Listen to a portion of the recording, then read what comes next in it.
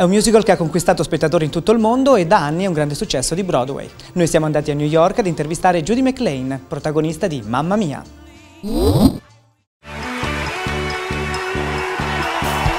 Dear Donna, first of all, I want to say one thing. Because we met, yes, 20 years ago, yeah, in a disco party. We danced together and we spent all night together. So now I can say one thing. I'm the real father of... Yes, I'm the real father of Sophie. But the question is one. Yes. Would you marry me? Absolutely. You're Italian. On Broadway, there's one place where the party never stops. Mamma Mia.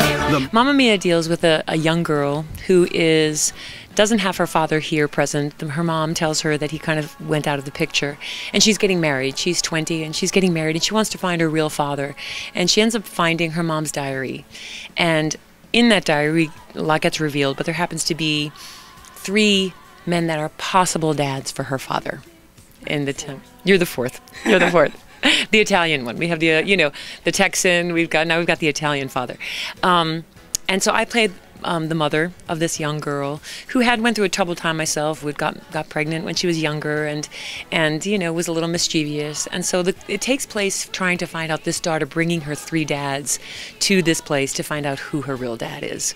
And it's a wonderful story. It's about a mother-daughter relationship. It's about renewing old loves that come back into your life after so long. It's a really lovely story, and there's someone in Mamma Mia that almost everyone can relate to.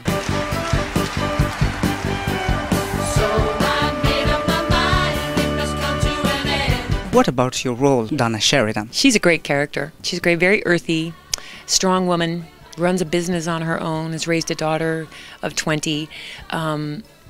I love this character. There's a moment at the end, winner takes it all, and this man that she loved for many, many years comes back in the picture, and she remains strong throughout this whole thing, and says, you know what, I'm not gonna let him see me cry. She has a lot of strength to her, Donna, which I can relate to. I'm a single person myself, divorced, and so I get it. She's a good character. I don't know how, but I suddenly lose control. There's a fire within my soul. I think the magic is the music. No matter, we have such an international audience, people of every country you can imagine. I go to the stage door to sign autographs afterwards, and I always ask people where they're from.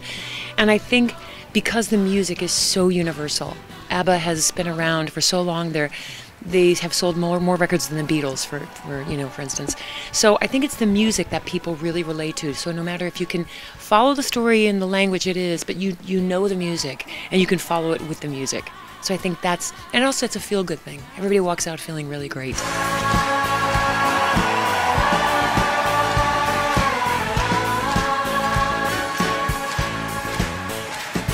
I did Tanya for 7.5 years, which I adore doing. I love my job, but when I started rehearsals for Donna, it felt like a brand new show to me. I no longer felt as though I was doing the same show. It was a different show, so I didn't feel like I wanted to jump into the other character. I really never did. I mean, I still, to this day, sometimes I look at the costumes and I think, oh my goodness, I wore those. It's very strange. It's very hard. Everyone asks that question of me, and it's hard to describe, but it feels so different from this angle. And the woman playing Tanya now is so wonderful and brilliant and so different than I was.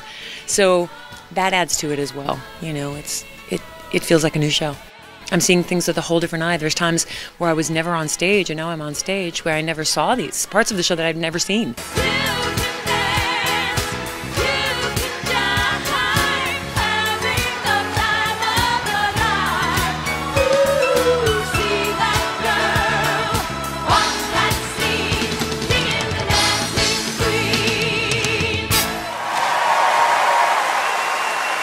Ciao, spettacolo, che spettacolo. Come see Mamma Mia on Broadway. I should not have let you go.